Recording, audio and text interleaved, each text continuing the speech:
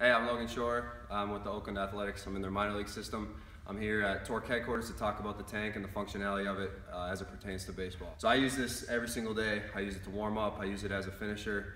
What I love most about it is how functional it is from a baseball athlete. I use it for rows, especially just being able to do this movement on a machine other than a cable machine or just a stationary machine is incredible.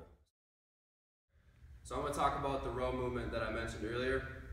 So rows are awesome for a baseball athlete because our back muscles are what we want to be working out the most when we pitch.